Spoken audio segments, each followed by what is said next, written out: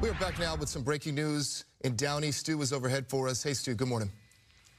Hey, good morning. It is actually going to be an evacuation because of a chemical problem here at the Coca Cola plant. This is going to be in the city of Downey, and it's going to be off of Lakewood and Cleta. You can see a number of the firefighters out there. They've got a bunch of smaller city fire departments out here. You've got Downey Fire, you've got Santa Fe Springs, and Compton Fire, Hazmat here on scene. Now, they believe that this may be some sort of ammonia leak here at the Coca Cola factory. No injuries to any of the employees. Everybody has been evacuated. We actually see a number of the employees out there. Hopefully, they're going to take a break with a Coca Cola right now, but as this is a very serious situation, fire department here on scene, they're going to make sure those levels get back to normal, allow the people back inside, and hopefully get that leak fixed and make sure it doesn't happen again.